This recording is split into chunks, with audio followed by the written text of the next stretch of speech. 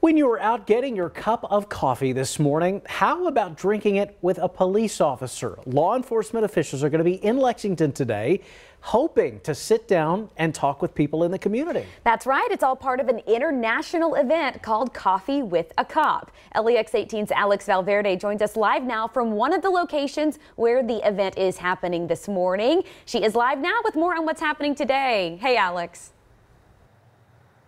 Good morning, Chris and Claire. Well, this morning, just look for the Golden Arches. If you walk into a McDonald's later today, chances are that you'll see a Lexington police officer or a Fayette County Sheriff's deputy. Now, Coffee with a Cop started back in 2011 when officers with the Hawthorne Police Department in California were looking for ways to interact with the people they serve every day. The event's goal is to help build trust and relationships between law enforcement officials and their community in a simple way, having a conversation. In Kentucky, there are events in Lexington, Versailles, Richmond, Georgetown, and Louisville, among other cities. And the Lexington Police Department says it's a great way to reach out to people.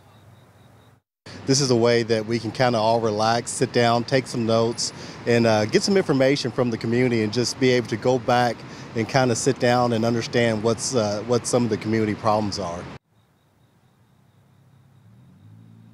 Now, Fayette County Sheriff's deputies will be at the McDonald's on Russell Cave Road this morning between 7:30 and 9 a.m. Lexington police officers will be at 5 other different locations in the city, McDonald's locations again, between 8 and 9 a.m. We'll have a full list of those locations on our website. Chris and Claire.